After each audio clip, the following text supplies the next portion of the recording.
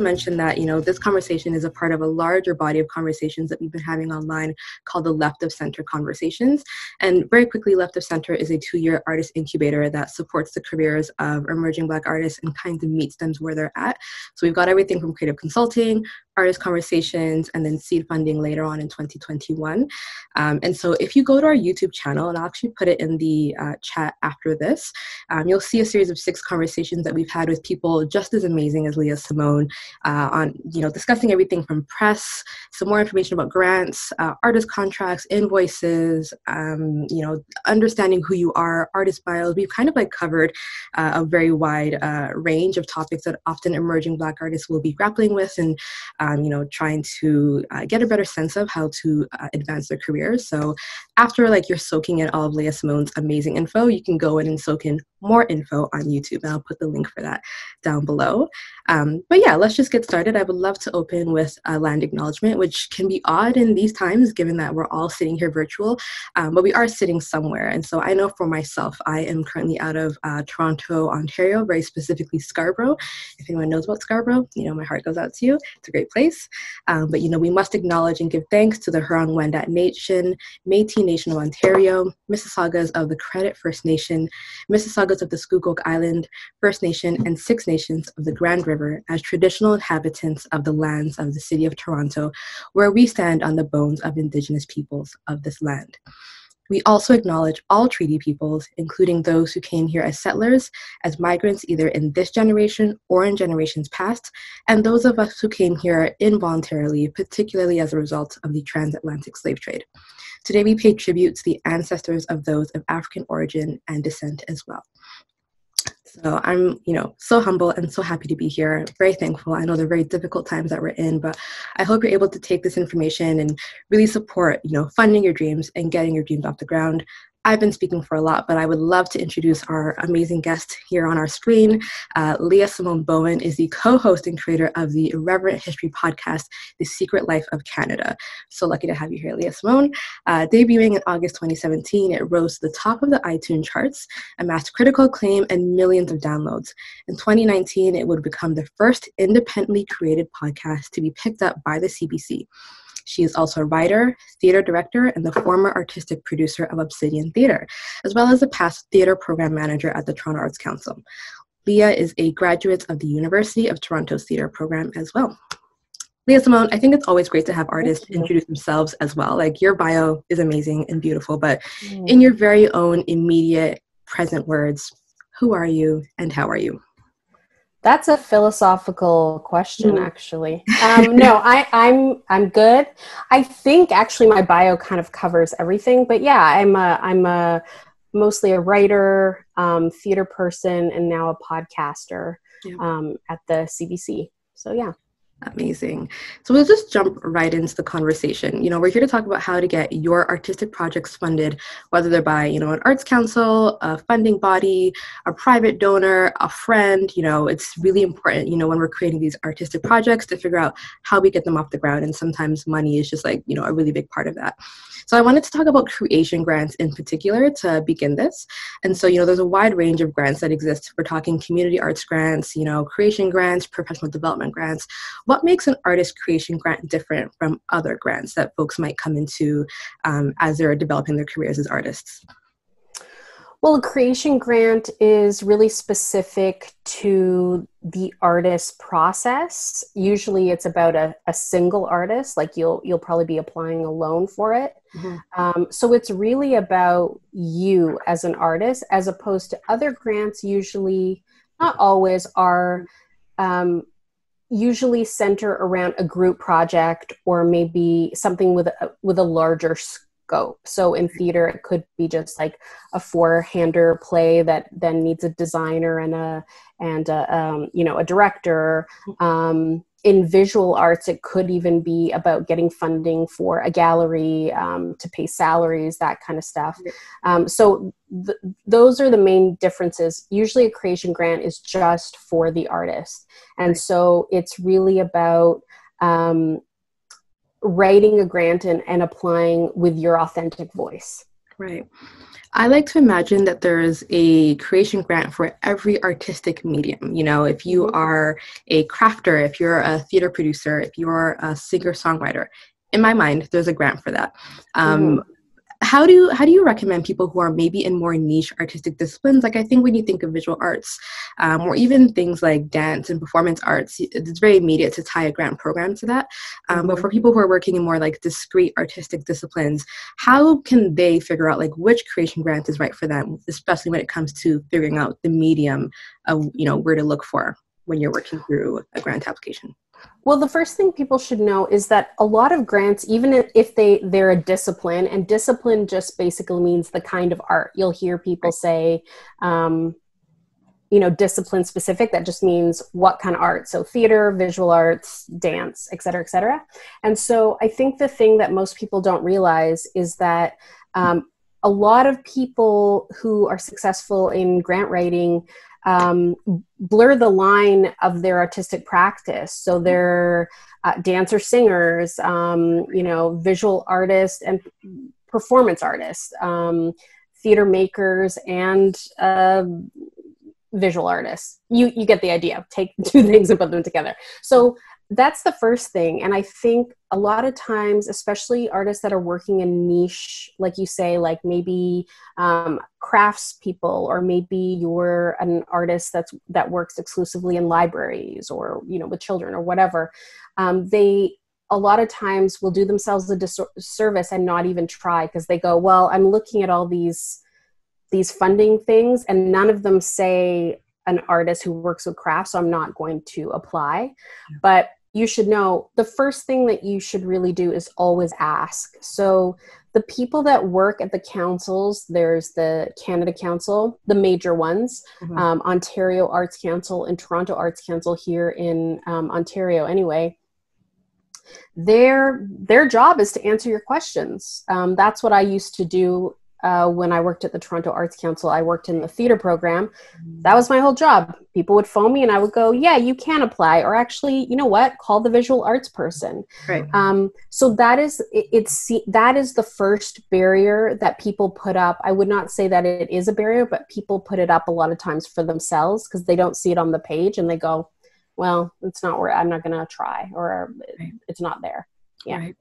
And very quickly, this information, I think is pretty easy to find, but I have been on some websites where I'm like, looking for quite some time. How do you find this person? You're looking at applying for a specific grant, or you've just got questions about it.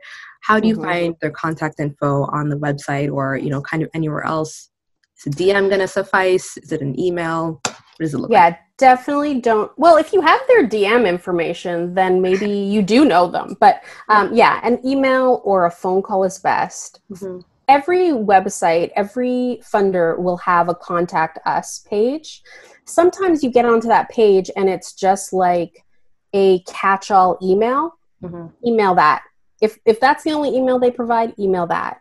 The Toronto Arts Council does have a staff listing. So you open the staff listing and it will show all the people that work there and what discipline they work in. That's how you contact them. The Canada Council, on the other hand, in my opinion, I'm sure they're lovely people, is a maze and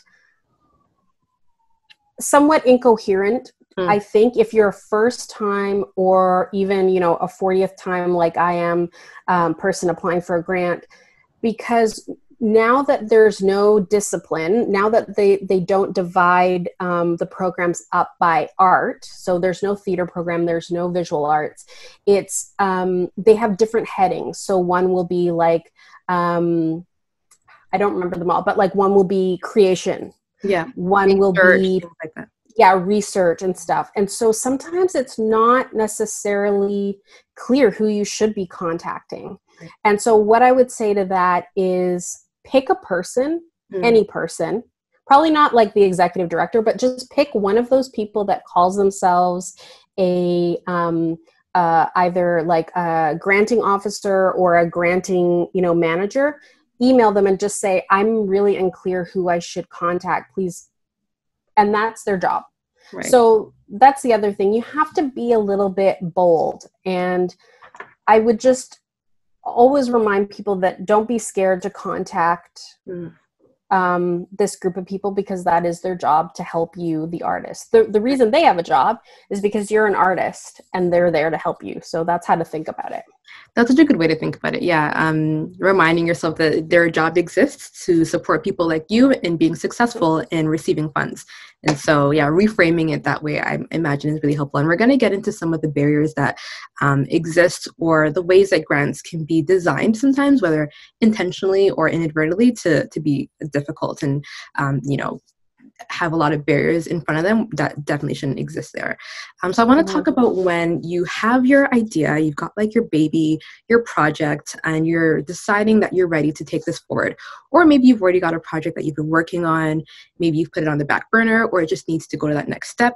But essentially you've got something that needs some support. How do you know when you're ready to apply for funding? How do you know, is it some kind of like internal awakening where you just wake up and you're like, aha, it's time? Or is there like, a series of questions that you can kind of ask yourself to better understand, yes, this project is ready to receive funding from X, Y, and Z body or person? Yeah, I think the simplest answer is you're ready to apply when you have all of the elements to put into a grant. And how you figure that out is on the websites of all of these places. They'll have grant guidelines. So it will say you'll need to have a bio, you'll need to have the names of the groups, the name of the group of people that you want to work with. You'll need to have, X, Y, and Z.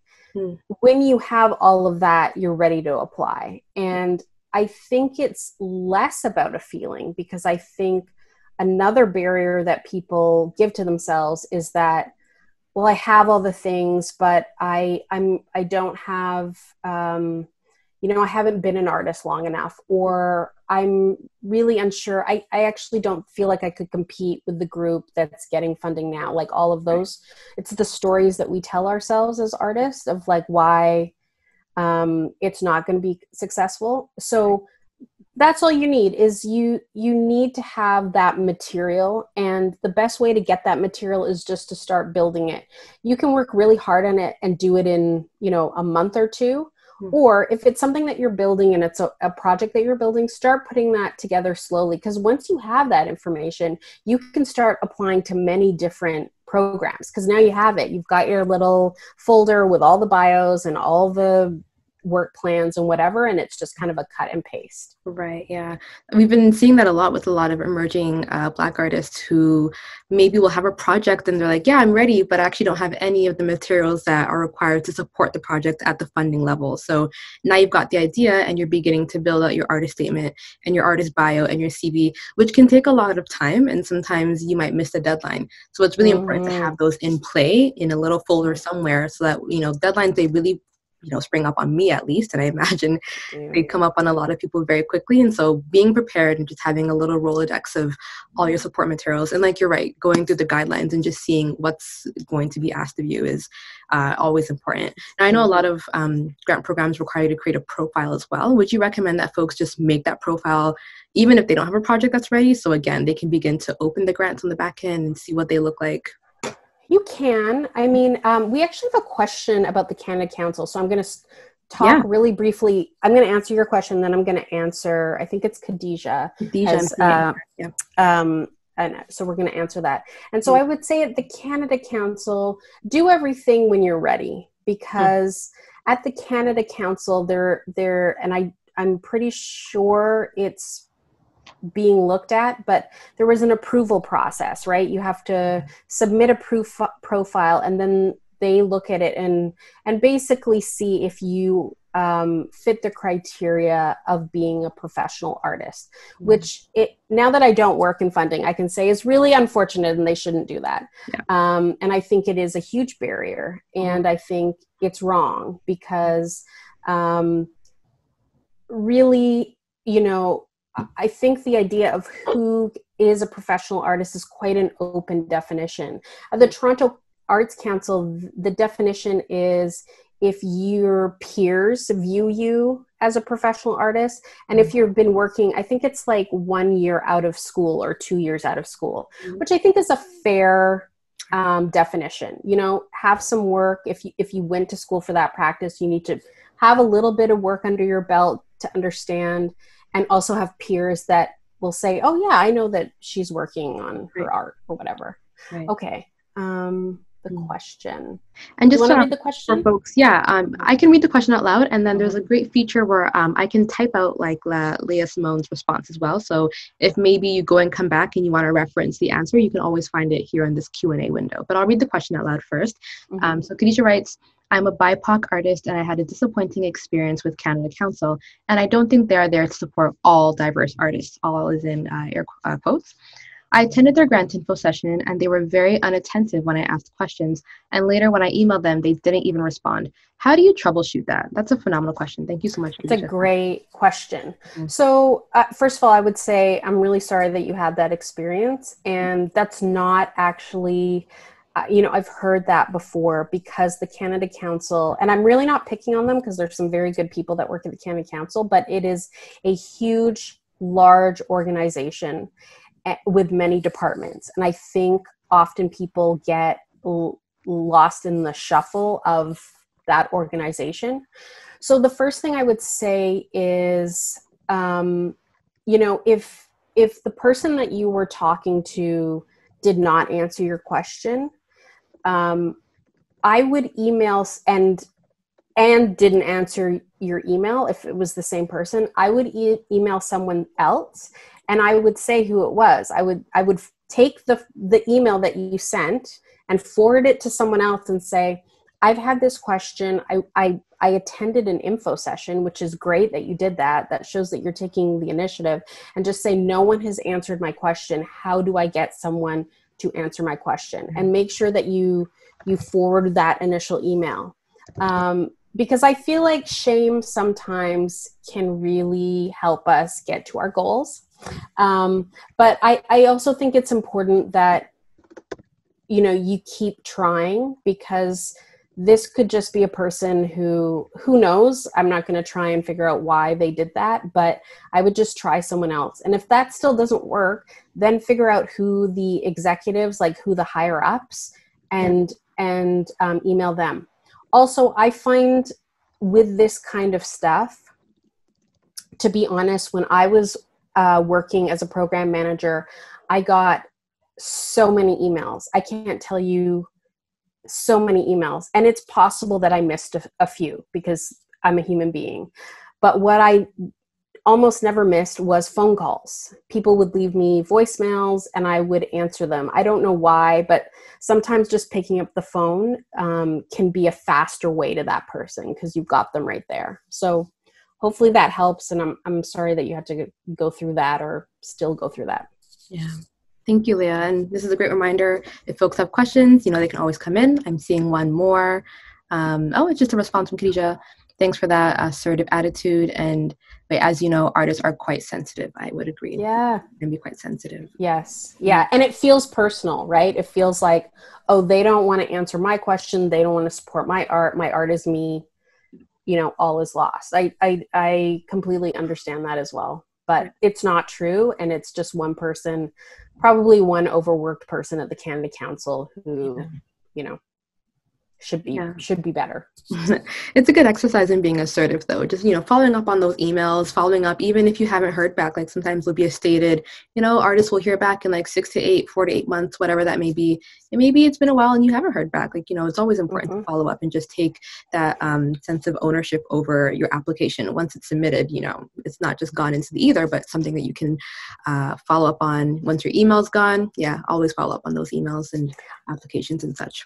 I will add that the artists that were the most persistent and the most annoying to me, because they called me all the time and asked me every single question on they were the most successful. Huh. And it was a eye-opening experience for me as an artist, because I had never considered if I hadn't worked there, I would never consider, calling someone several times and emailing them every question I had about a grant. That's just not the way that I worked, but I understand why it works now. Right. Because it's your job. If this is what you want to be your job, if this is how you want to support yourself, you have to be, you have to push it a bit. Right. Yeah. Absolutely. I like that you mentioned, your experience when you were an artist, because that's kind of where I'm hoping to take this as well. You got great understanding and experience from the funder side, but you also are a creator. And so I'm curious, what are some of the artist creation grants or professional development grants or any kind of grants that you personally have applied to as an artist that you've been successful in applying to do so? And yeah, what were those grant programs and how did they change the trajectory of your career and your projects? Mm-hmm. So I've received an artist in residence grant from the Ontario Arts Council, which allowed me to work with Cahoots Theatre. Right. I think it was a year, and I actually was exploring how the practice of dramaturgy, which is basically like play editing or play editors, if I have to truncate it down to a quick explanation of what it is. I wanted to explore how that process is often very colonial in its practice, and if it could be decolonized, if there was a way to work with an editor or someone that was helping a writer, Right. that could be decolonized. So that was one of them. I've had a lot of small creation grants. So there is a great program at the OAC, which is a creation grant that basically the OAC gives theaters money. Yes. And the theaters then create their own little grants. So you can apply to a theater for like $1,000 or $2,000 to create something, and it's run through the OAC, but it's the theaters that give the money, if that makes sense. And I received a lot of those. When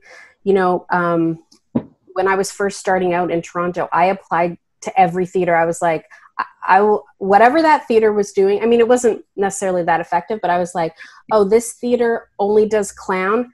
I don't do clown, but I'm applying to this theater to write a clown show so that they give me $2,000. Right. That wasn't that effective, but the companies I was actually passionate about, I did apply to, and they gave me money. And that really helped me learn how to write grants, because there were only like a page and a half of writing or showing something.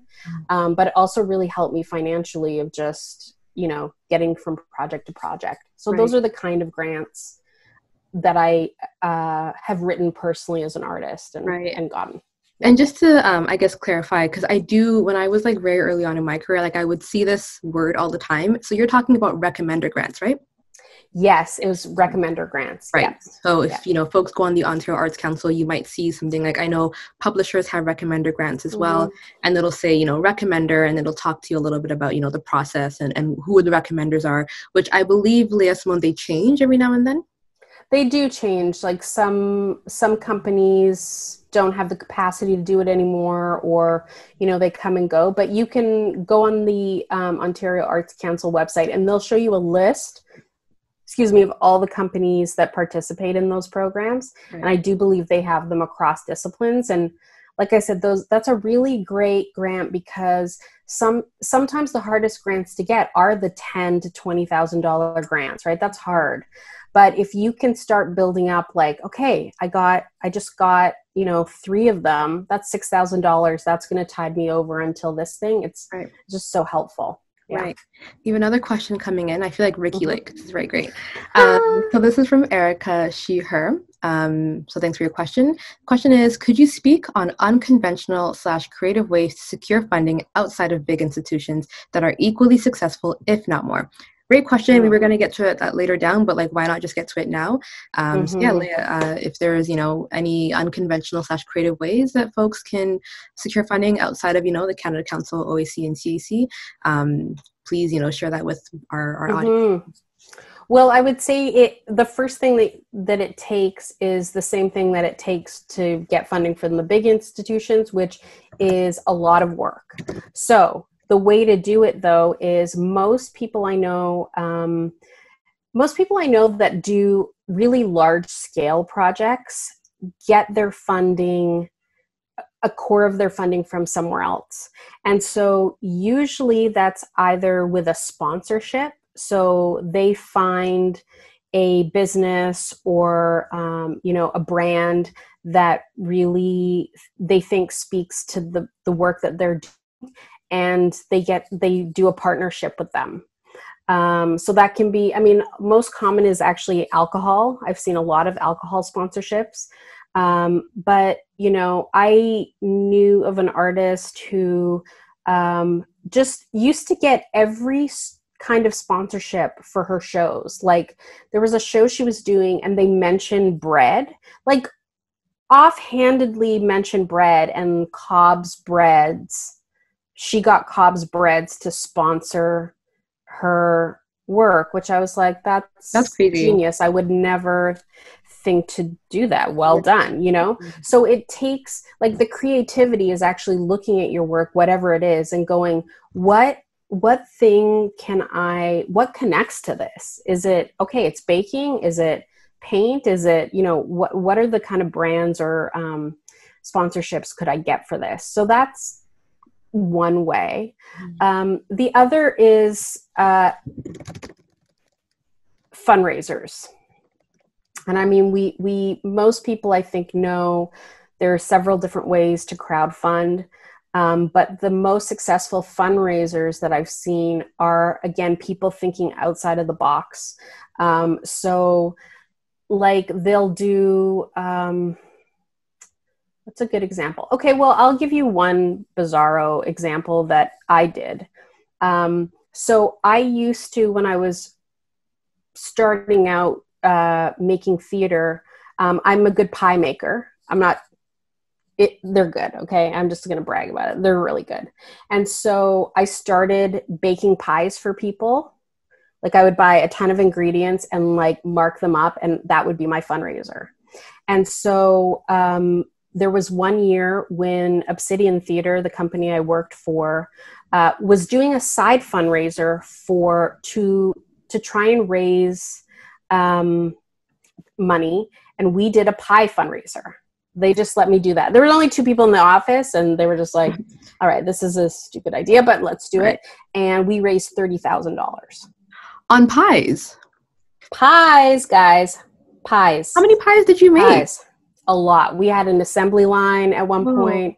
I bought a mixer, which actually then paid off. I still have that mixer. So these are the kind of things, like, where does your talent beyond this piece of art lie? You might be able to turn that into money. And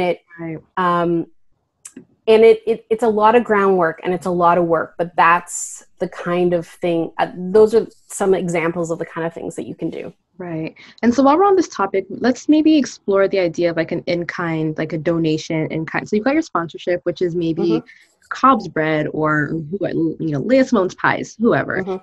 But then there's the things that have a value attached to them, like a dollar value, but you don't ever receive that money for your projects. That might be free space. That might be free use of rental equipment, free use of a pie maker.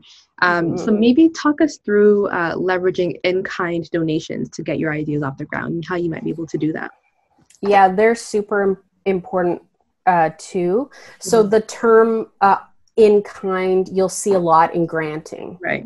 They'll ask you when you're creating a budget, show us the money that you get in the budget, and also show us in kind donations with a money value. And in kind basically means stuff you get for free. So if someone gives you free space, if someone gives you a free, car to use during your creation time that you can pick up stuff, whatever it is.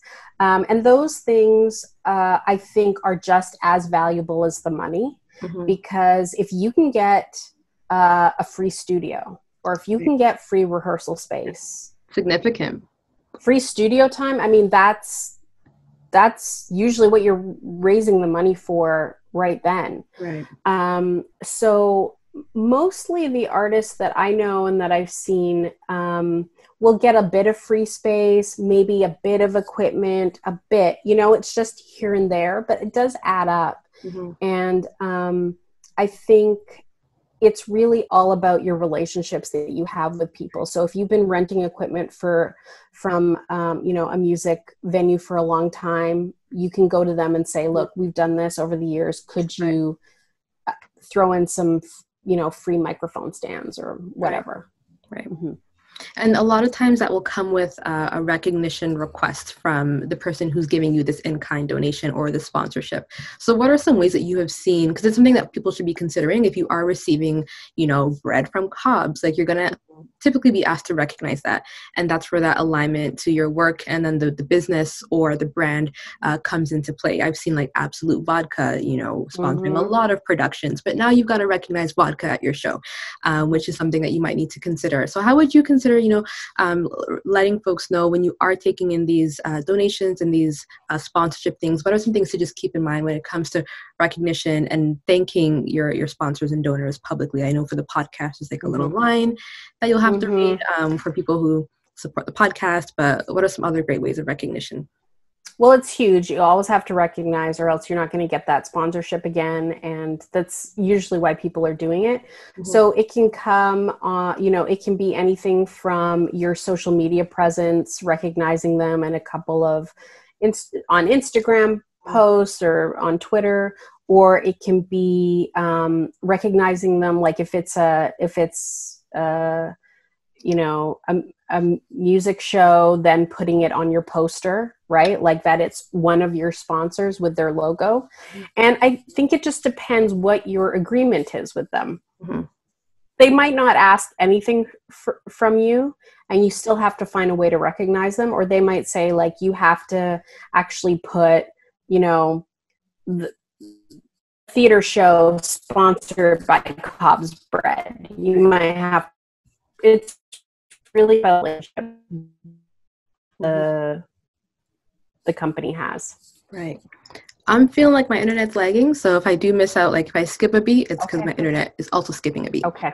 So I think it's going to be a great opportunity to talk about maybe just going back to some of the more, I wouldn't say traditional grant writing, but in all applications for funds, whether it be a GoFundMe or a sponsorship or your traditional grant, you're gonna have to talk about your art and what exactly you're doing and why you're doing it, why it's important to you, and how it's important to the community at large.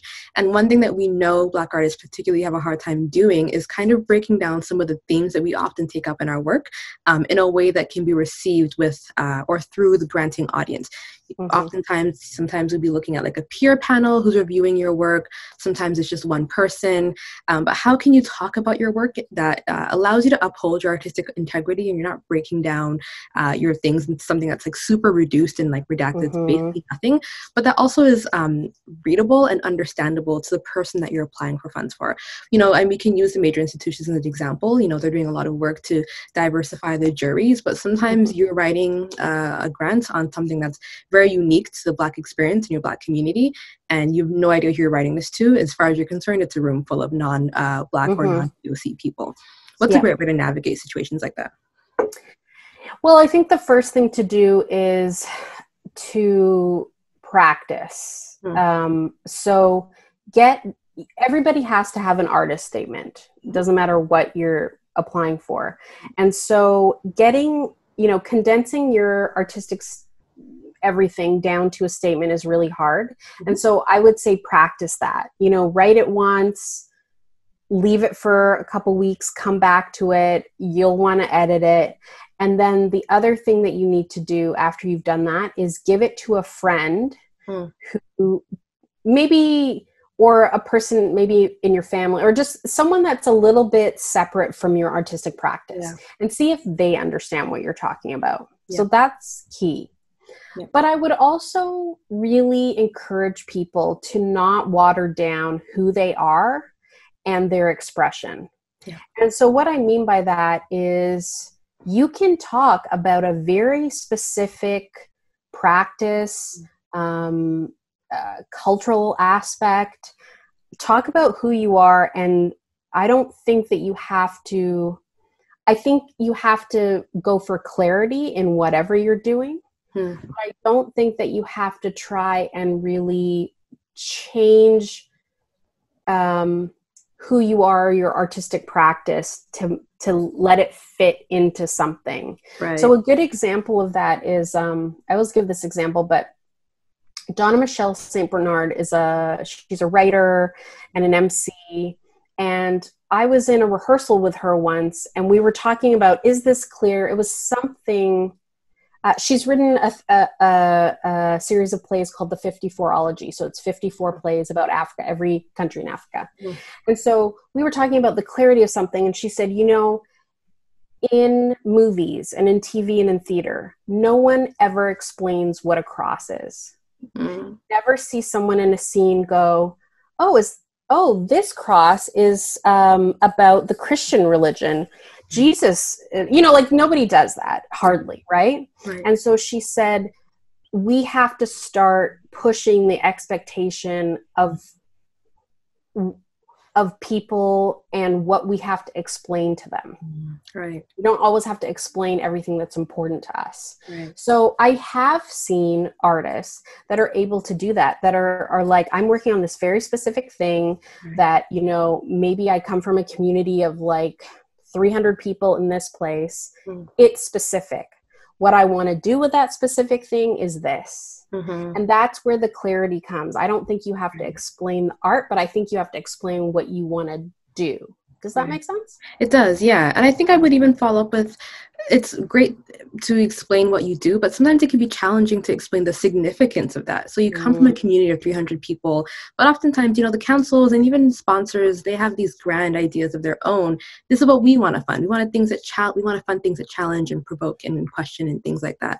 So explaining the significance of a cultural item from a town of 300 people can be challenging. And it's a very big question that I'm posing to you, but what are some ways that you can do that? So again, you're not watering it down, but you understand that the significance might not be as broad as maybe your funder wants it to be, or maybe it is, and you just need to do a great job of communicating that.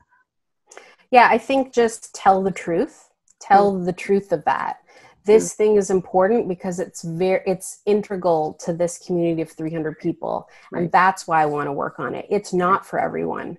I'm doing this for my community. Because the thing is now that has changed with funding is before, I think, yes, people were like, oh, it's for 300 people. Who cares? Like, we want it to reach the most people, or whatever the perception is. That's changed. I would say what I've seen around the jury panels, jury tables of artists, they're really interested in specificity. And so I think actually you can go further with that and talk about why this will be a change-making thing for that community, because that community has probably never seen this on stage or never seen this reflected in art or whatever. And that's why you need the funding. You know, think of it this way, like it's another theater terminology, so I'm sorry for all the people who are not theater, but to be as broad as possible, we've seen 1 million Romeo and Juliets, okay? Maybe more. Maybe more. Yeah. What we haven't seen is X, Y, and Z. And so I think that is what other artists right now are really excited about. It's that specificity. So don't be scared of it, but it needs to be clear in terms of what you're doing. So it can't just be like, I'm Community 300 and we have this thing and, you know, we feel so much joy around it and I'm going to make something. That's the problematic part. It has to be, and I am going to interview all of my community. There's going to be an online portal where we come together and sing songs and share stories. And at the end, there will be a visual art show where we present, you know, whatever. Right. We have a question in my, Ricky Lake role now. So this is from Erica again. The question is, are there funding opportunities for cross-cultural or international projects? Great question. This is a great question. Yes, there are. So mostly for international, well, okay. I'll just kind of quickly try and break it down for you. So Toronto Arts Council, do they fund cross-cultural or international projects? Yes. Will they fund your travel to another place? No, because they're the Toronto Arts Council and they only get their money to support things that happen in Toronto. And so if everybody from away is coming here to work with you, that will probably be more successful than you going there, if that makes sense. That's the Toronto Arts Council. The Ontario Arts Council does fund travel, so you can go over wherever. They also fund people coming here, and they'll also fund larger scale projects that might tour or go different places. But they are specifically for artists in Ontario doing stuff. So it has to benefit the artists in Ontario kind of more than it does someone somewhere else, if that makes sense. And then the Canada Council funds all of those things. Funds travel, funds you going away and doing whatever it is you want to do, and then funds touring and international co-productions as well. Right. Are there some things that folks should keep in mind when it comes to travel, like how to create a budget? And this is like a much larger conversation, but things like budgeting, things like being invited. I know that's a big deal of like, I was invited to do something in this country, or I'm inviting this person, invitation letters, very quickly, because this could be like a whole series of I'll boil it down to the three things that you definitely need. One, proof that someone wants you to come there or that they're coming. So it could be a letter, but it could just be, an email from the artist or plane tickets. Two, you have to be very clear about where the money is going. So it's not, I need $10,000 to go to, Nigeria for a year and just chill out. No, you have to be really clear about what you're going to do there, and still show a good breakdown of I'm paying for, space and whatever else. And then the third thing is, if it's the first two things you really need can be for individual artists, or if you're doing a group project. The third thing just pertains to a group project, and that is co-production support. So you probably will need, if it's a huge thing and you're traveling and touring, you usually need to have some other company supporting that work as well. Unless you're like a multi-million-dollar company, you usually need to have support in other places. Right, good to know. Yeah, this is a whole, when I learned that you could apply for, like, even at the Ontario Arts Council level, money to like travel and do things overseas. We did a professional development grant writing session with Paulina O'Keefe-Anthony, and she was exploring how she was able to receive professional development money from OAC to travel to Trinidad to create a piece of work there and speak to elders and etc. So they certainly do support intercultural and international travel, for sure. That's right. Yeah. We have another question. How do you answer the question? I think it's, what value does your work bring to Canada or society? Huge question. Yeah, I know. I don't envy you, but Leah, please take a stab. Well, I mean, those are the kind of questions that are in grants, and they are problematic because I think one of the things that funding tries to do is they try to create a questionnaire that can serve a bunch of different programs. So they make the questions very huge so that a dancer can answer it and a theater person and a visual artist, but that doesn't really help any of us. So I think, again, you can be specific. Canada includes you, and it includes your practice and your community. So if you just want to say, like, I'm doing this thing for, the 10 people who will come to my show, that is the question of how it's going to benefit Canada.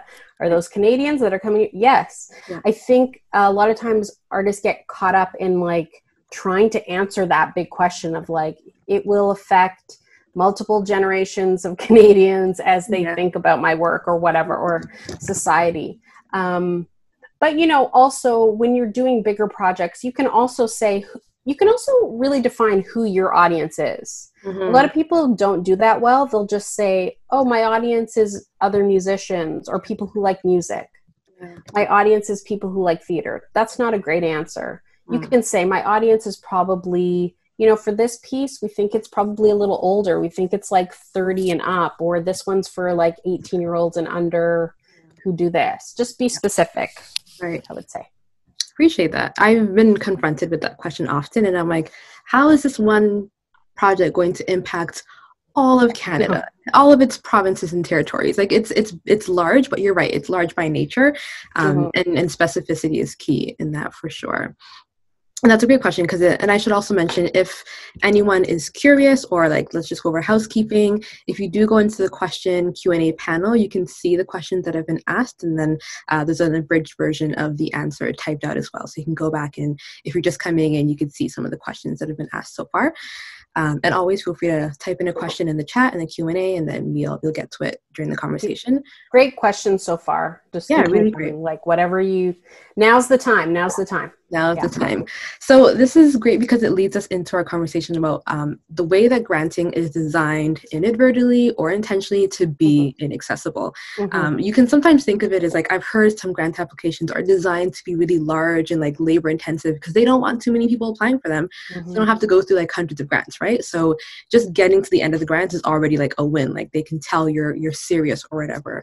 But what are some ways from like the funder perspective, and also as an artist who's applied for many grants, that you see grants being systemically designed to keep folks out, particularly new emerging Black artists who might be applying for their first grant or have maybe applied for a few grants and have just been unsuccessful and are wondering like what this wall is that's been created? How much time do we have? Okay, here, let's start here.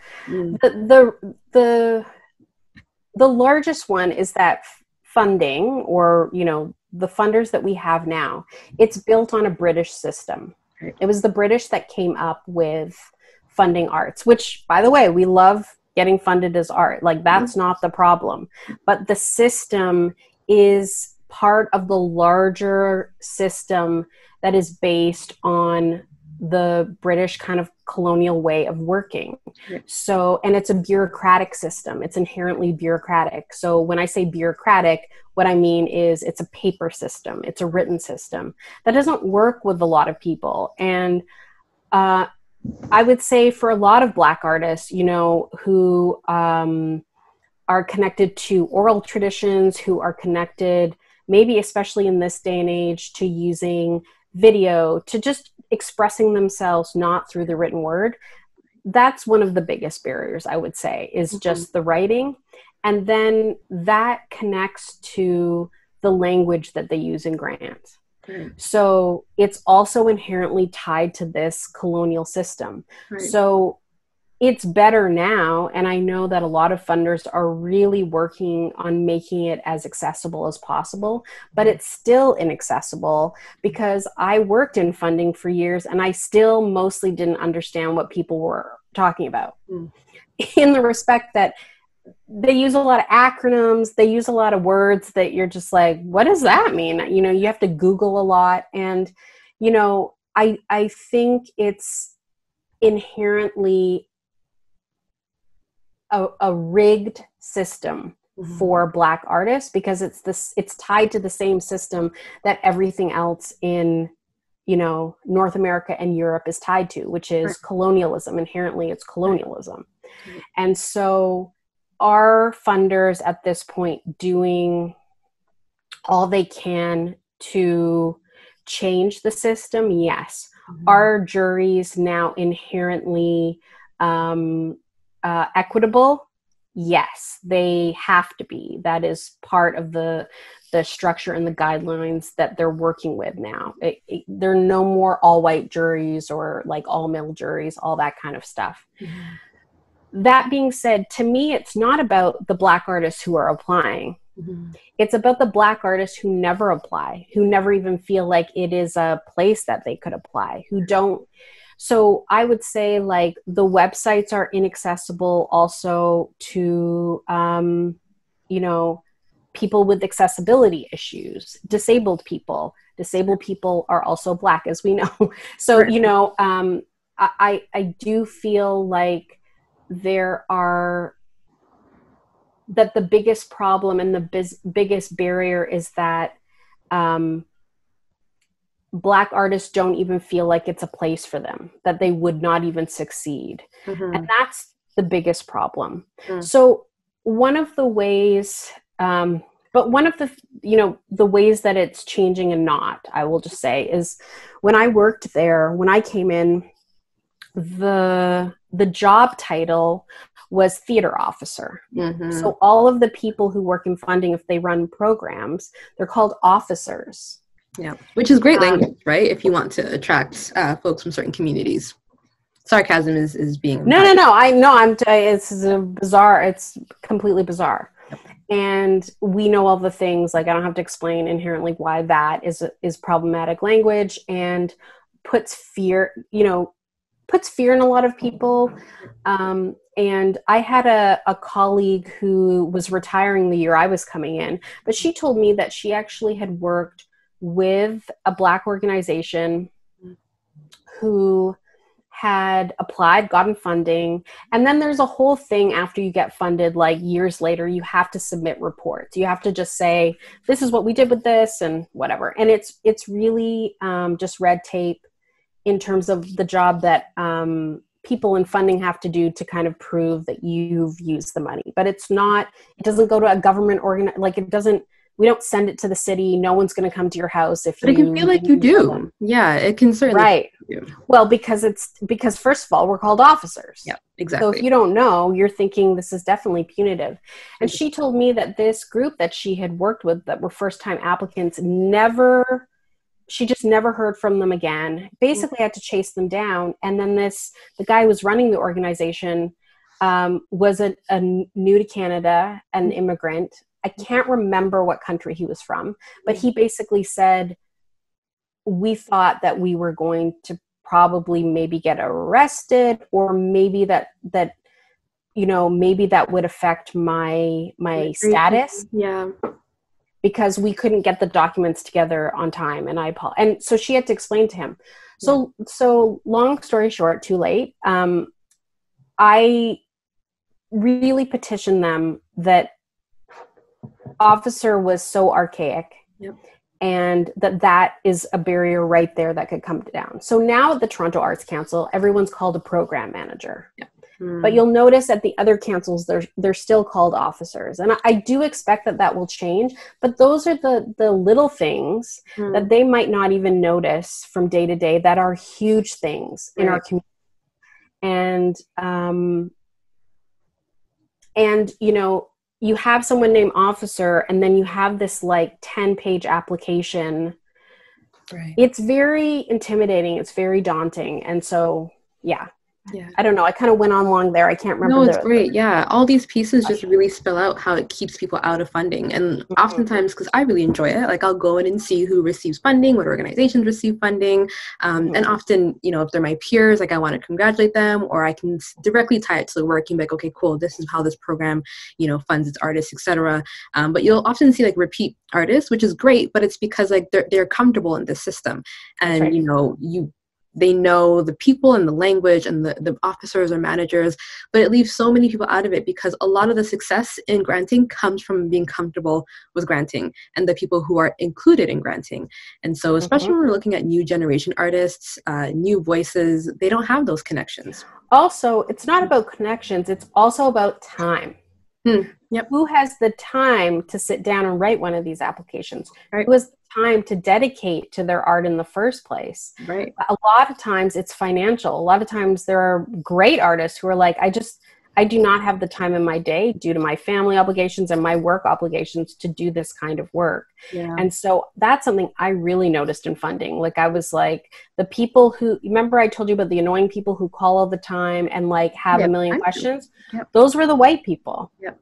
To be honest, lovely people. They were all white because they all had the time to just focus on this thing. Mm-hmm. And so that's the other barrier. It's in funding, they expect you to have the time to dedicate and make it your job. Well, how are you supposed to do that if you're not making any money on it? It's this cycle. Yeah. There was one more thing I was going to say about, the other barrier that I think is huge is organizational. So when organizations like a Nia Centre or like an Obsidian or whoever are applying for grants, they also have to check off a lot of guidelines and have a lot of things in place.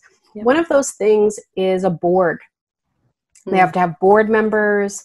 They have to be incorporated. Charitable status. Yep. Charitable status.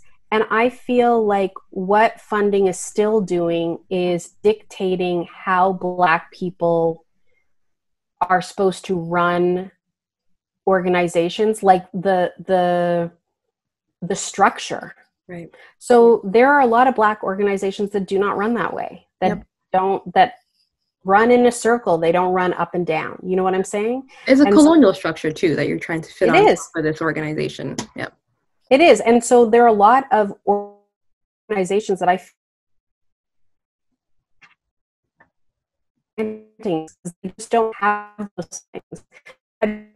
those things in place, and it doesn't work for them. They're like, we can't get all these people on a board, or we don't want a board that way, or that's just not how we work.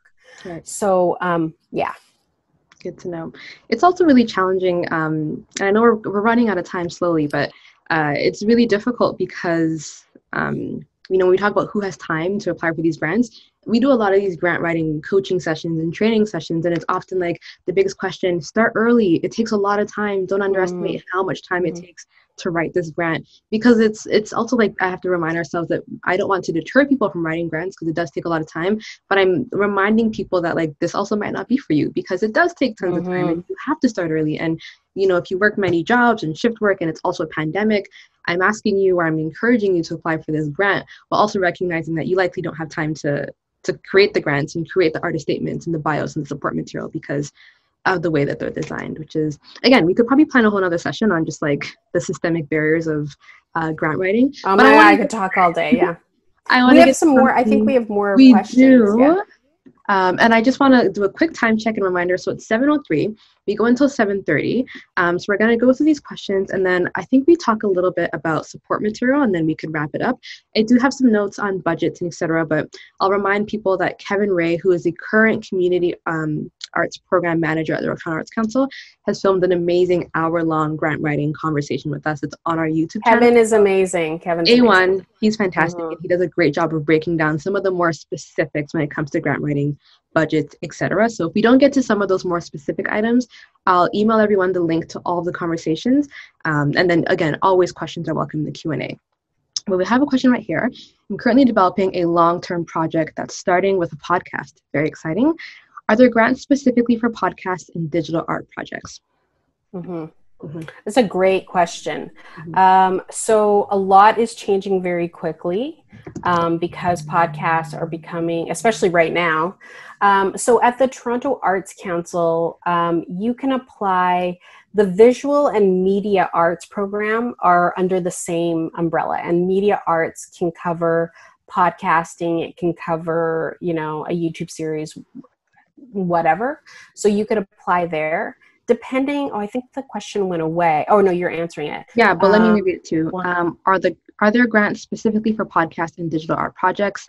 And she also mentions that she's developing a long-term project that's starting with the podcast. Okay, so I don't know what her discipline is, but depending on what your discipline is, you can apply for a creation grant for a podcast.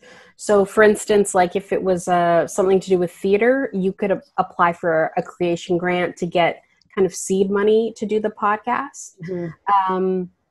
The music program also has creation money, but it actually kind of depends what it's about, because that you can usually connect what it's about to the program and get some creation money.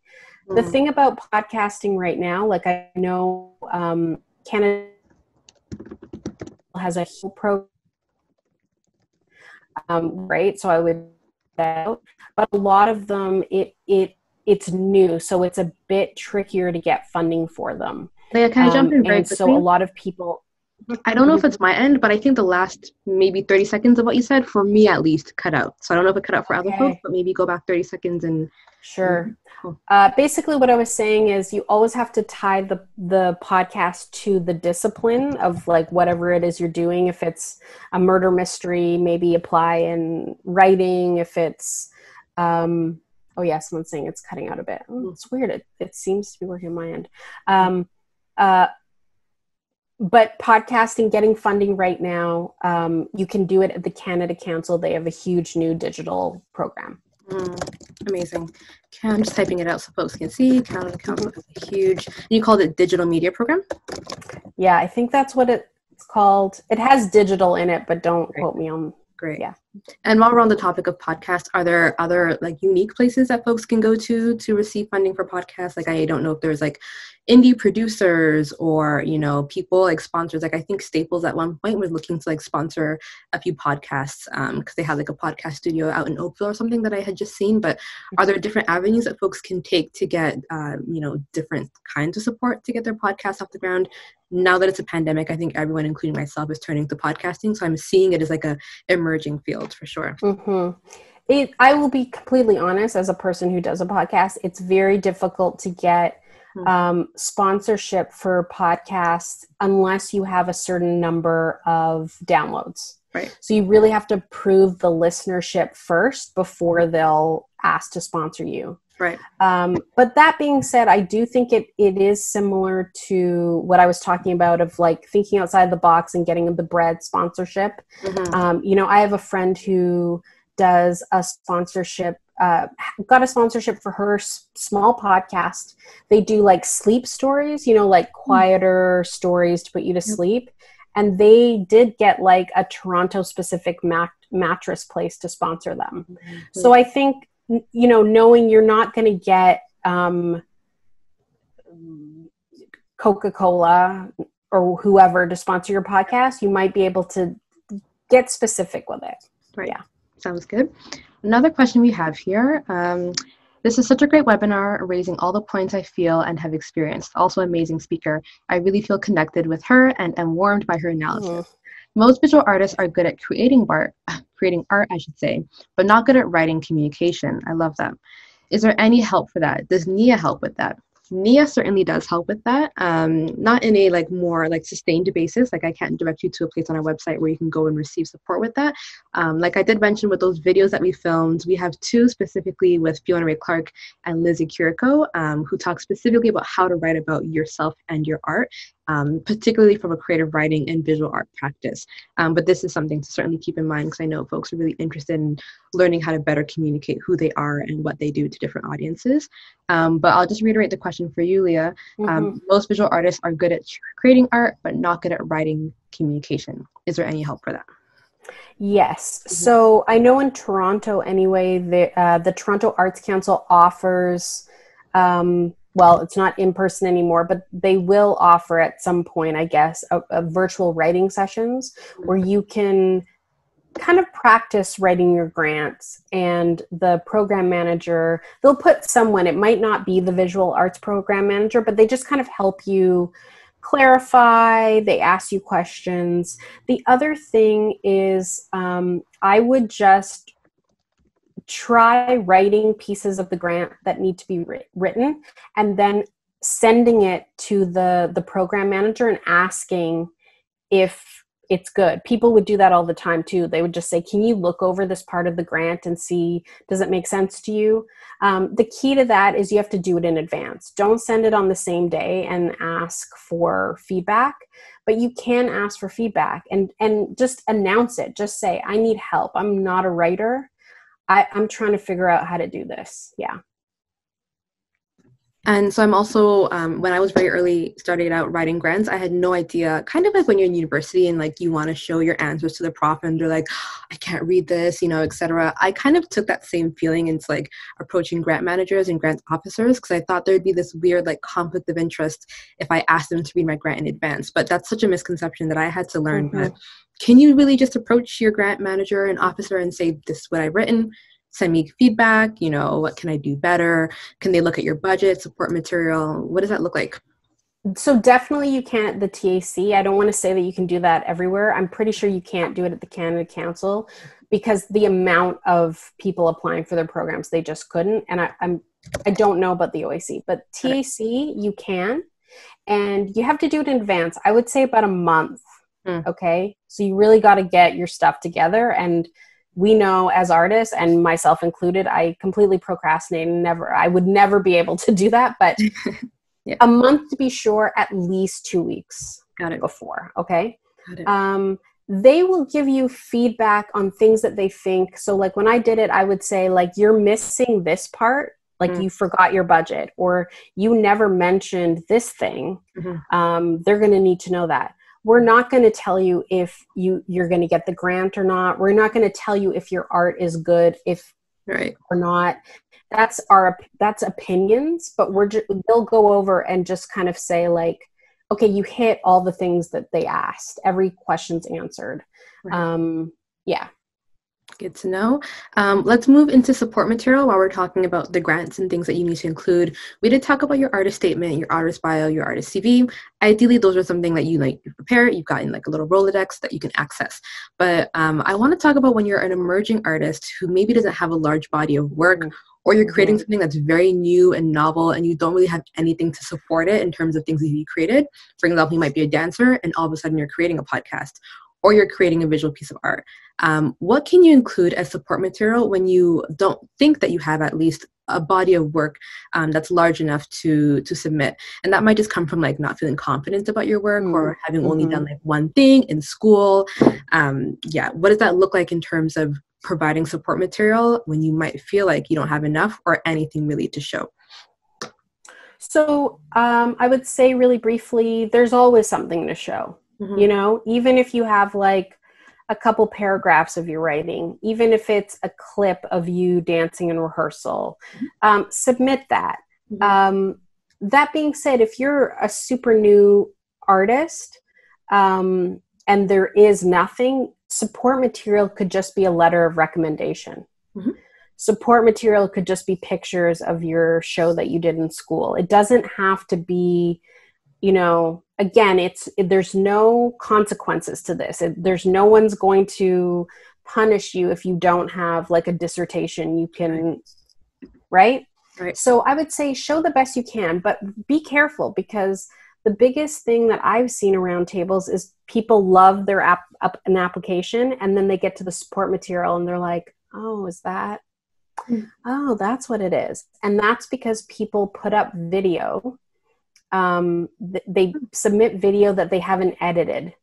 So it's like a 15-minute grainy video where we can't see what you're doing and the music's off.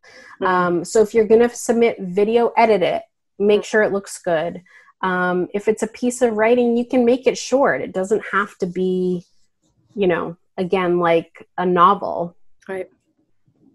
And the other thing I would say, especially to new artists, is the biggest misconception is that you're new, nobody knows you, nobody's going to want to fund your work. It's the opposite.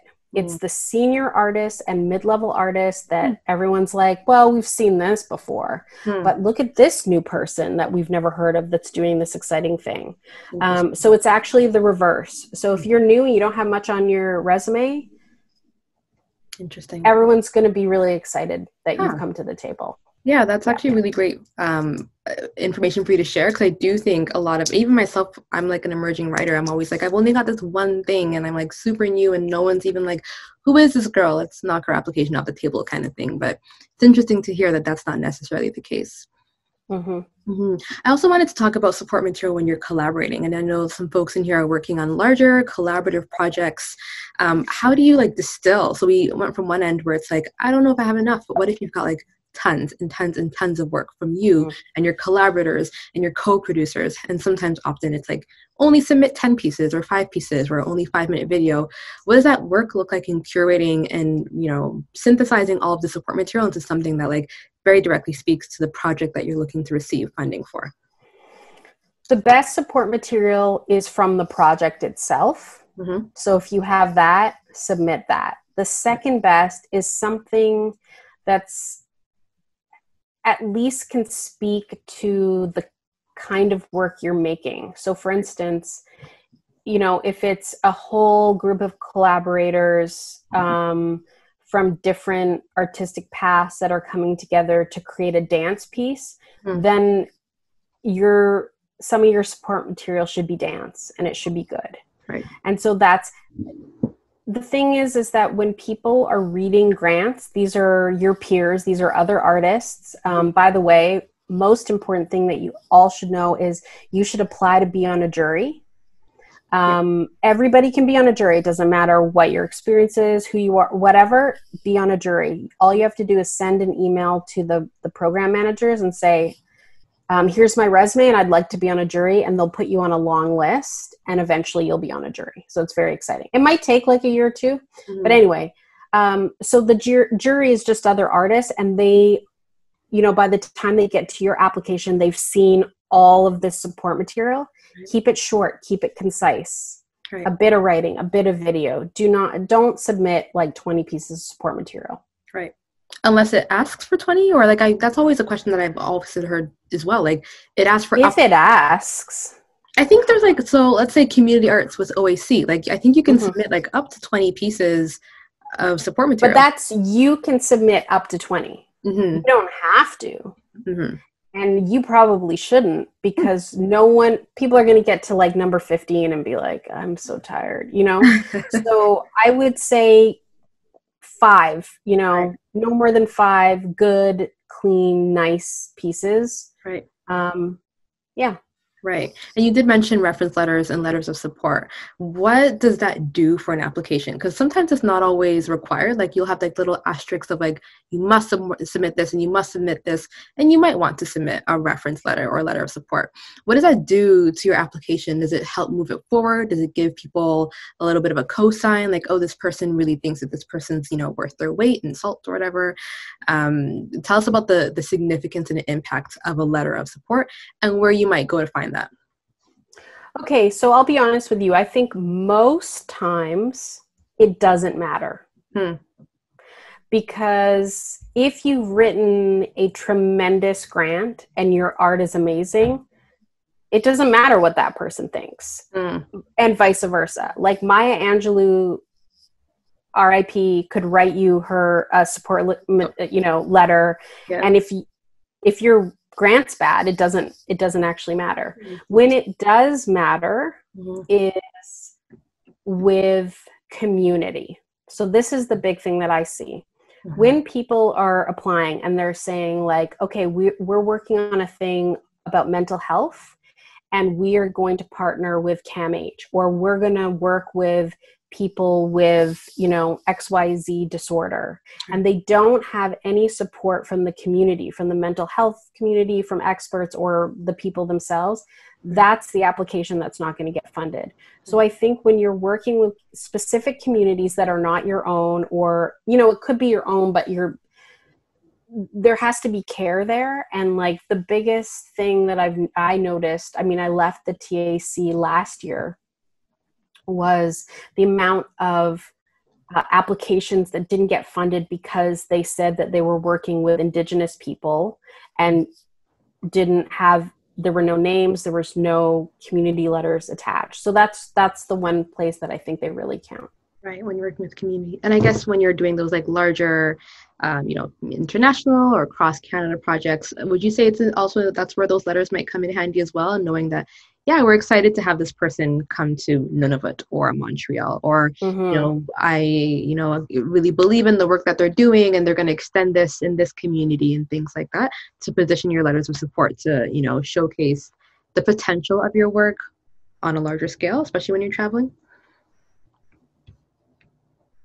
And you might be frozen. Definitely need a letter of support if you're traveling. I think I'm just cutting out. Can you hear me? Yeah, I'm going to say everything over again for us. Sorry. Okay, I actually didn't really say much because I thought I was cutting out. I didn't say anything. Got it. But yes, basically, yes, you need a letter of support if you're traveling, just so that they know that you're going there. Yeah. Very good to know. So we're wrapping up into the last, 10 minutes of our conversation. So I will say, I know people have been sending in questions periodically, but if there's something that comes to mind that you've been hanging on to or that we haven't had a chance to get to, I invite you to send this into the Q&A or the chat, whatever is most comfortable for you. And then I just wanted to quickly touch on, we won't go too much into budgets, but we'll just end on paying yourself. We talked a lot about how, folks are busy and working many jobs, and just that this whole grant system is really difficult. But once you have applied for this grant, it's important to recognize that your work has value and the hours you're putting in has value, or the hours of your collaborators have value. But how do you assign a number to that? How do you figure out what to pay yourself? Are you paying yourself minimum wage, or is there like a rate card that you can review? How will the jury perceive the number that you've put? If it's too low, will that hurt your chances? If it's too high? Talk us through what it looks like to pay yourself as an artist when submitting a request for funding, whether private funding or these larger granting institutions. Well, the good thing is the goal of funders is to pay artists. So you definitely should pay yourself. A lot of artists won't even add themselves in the budget. I mean, they do weird things. They don't pay themselves. So pay yourself. Every discipline, every artistic practice has rates or kind of guidelines. Theater definitely does through equity that you can search online, or, designers have rates. So do dancers. So always go by those guidelines, but also be practical.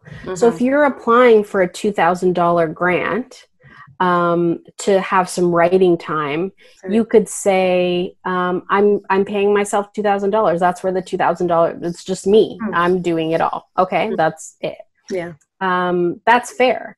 If it's a $10,000 project, again, look at the rates, figure it out. Is it $600 a week that you want to pay yourself for, 3 weeks, and then you pay someone else? But I think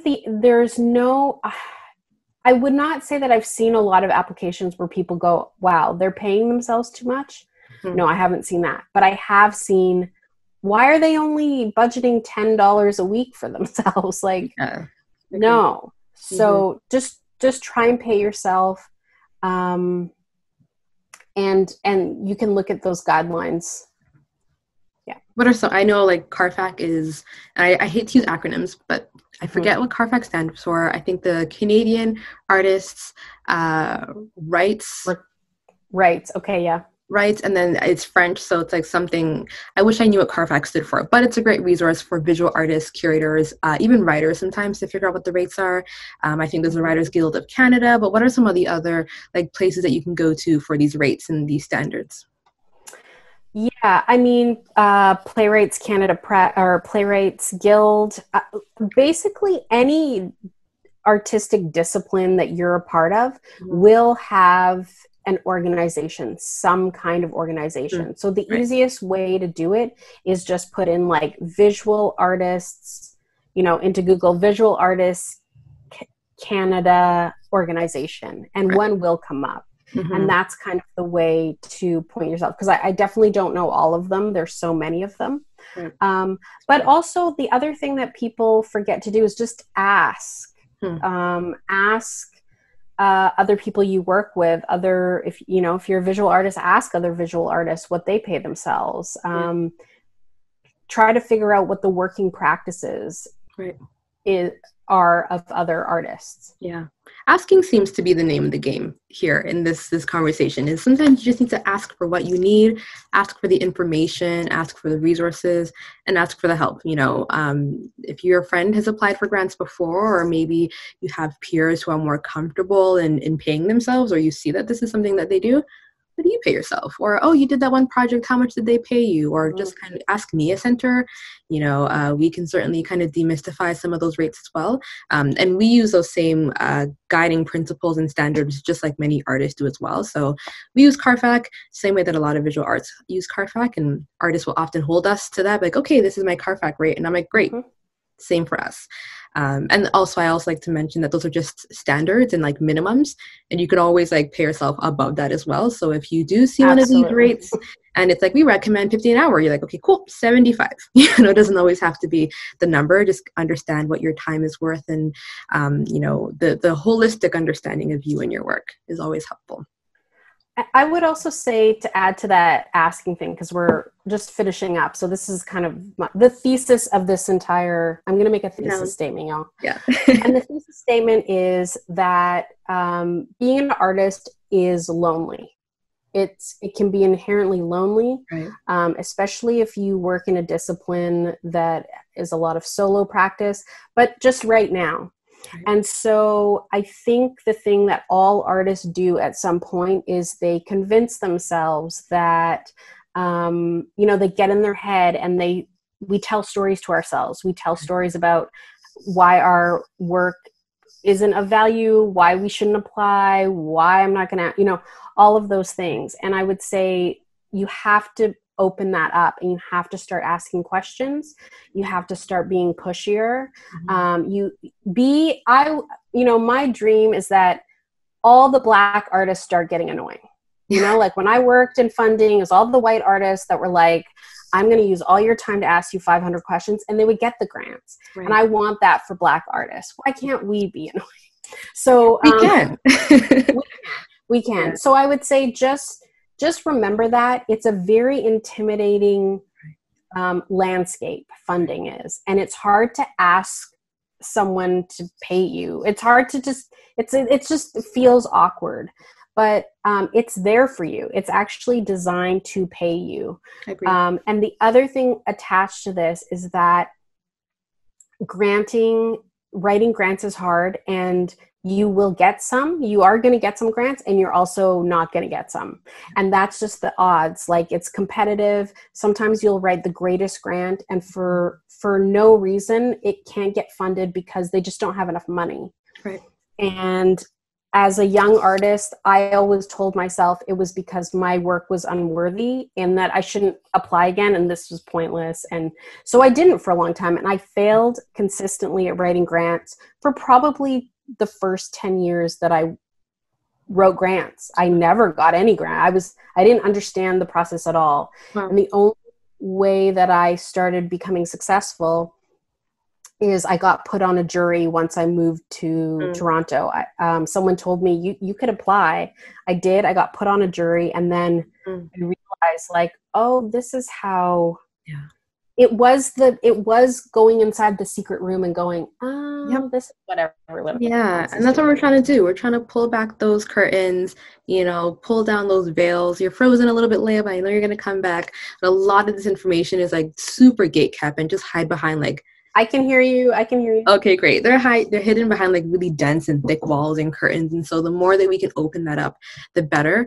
And you're right. Going on a jury is like one of the most like instrumental ways, eye-opening ways that you can get a better understanding of like what happens behind the scenes. And I know I keep plugging Kevin's video, but he does a lot of information about talking about the point system and how, awards are often given to these applications and what it looks like to go and read hundreds of applications and what the jury room feels like and the fatigue. And so if you're interested in a little bit of that behind the scenes, Kevin does a really great job of professionally pulling back that veil while still working at a great organization. We only have one question, but it's technically a comment, and it just says, fantastic webinar, very helpful and detailed explanations. Hope Leah-Simone can do another one. Will there be a recording? So there will be a recording. And I will likely put this one up on YouTube. It's hard to make that decision because I never know like what's going to come up. And sometimes people say sensitive things and we don't want this to be online. But I think the bulk of what's been said here is really good information that will, as Leah-Simone says, go viral. So we'll talk about AdSense dollars and how to like do this and generate revenue. I'm going to get the link to Kevin's video as I don't know if I've disappeared. I also just minimized this screen. No, I can still see. Amazing. So thank you, Erin. Nice your comment. Thanks, Erin. Let's play. So this is a link to Kevin's video. I'm going to put it in the chat so everyone can see. Link to Kevin's video. And then I'm also going to link to the Left of Center playlist. Left of Center playlist. And so like I mentioned, we talked to 6 artists, or I should say 7, and we just explore everything from, how to generate press for your project. Oh my God, it's playing in the background. God help me. technical difficulties. I'm sure everyone can hear this right now. It's so awkward. But how to, generate press, how to create a strong like artist statement, how to do a studio visit online, how to write an artist bio, like so many things, websites. There's just kind of everything under the sun because we have this like, really strong understanding of the needs of Black artists and emerging Black artists. Someone says they can't see the link. Make sure I sent it properly. Can you see the link, Leah-Simone? In the chat. Yes, it's in the chat. It's not in the Q&A. Yes, it won't be in the Q&A. I can put them in the Q&A. Maybe that's a good idea. Let's type this answer. And, this is also a great opportunity for me to plug Nia Centre's social media. If any of these links aren't working for you or you can't find them or you're watching a recording and you don't have access to the chat, at Nia Centre, NIACENTRE on Instagram, Twitter, and then on Facebook, we're just Nia Centre for the Arts, LinkedIn as well. And so all of our amazing content can be found there. You can also check us out online, niacentre.org. I'll just put our website here. But I think what I'll also do is there's a little follow-up email that Zoom likes to send after these things, and I'll include all this in the follow-up email so that you guys can get, all these links in one cohesive place. I don't see any more questions besides lovely comments and thanks. So I'm so appreciative for you guys being here. I think comments really like make these sessions. Like you never know what questions you're going to get. And so the questions that you folks asked were just amazing. And I think you really helped steer the conversation into a really great place. So thank you, audience members. Thank you, Leah-Simone. You gave us a really great thesis at the end. Do you want to put your contact details in the chat as well if people want to follow you and your amazing work? The podcast is phenomenal. Can I just Thank you. I'm at Leah-Simone Bowen on Twitter.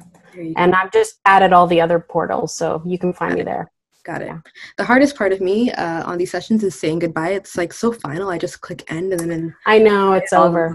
I know. Usually there'd be like a cool lobby and we could talk and drink like water and like whatever and have fun. But I hope everyone takes care. I know it's really unfortunate and rough times that we're going through. But if you are an emerging Black artist or an artist in general or just a community member, Nia Centre is certainly here to help and support you in this transition. We've got a lot of great resources and videos and music and content. So come find us on Instagram, come have fun on our little corner of the internet, and we'll do our best to do more sessions with Leah-Simone because, God's gift to, Zoom panelists. So thank you.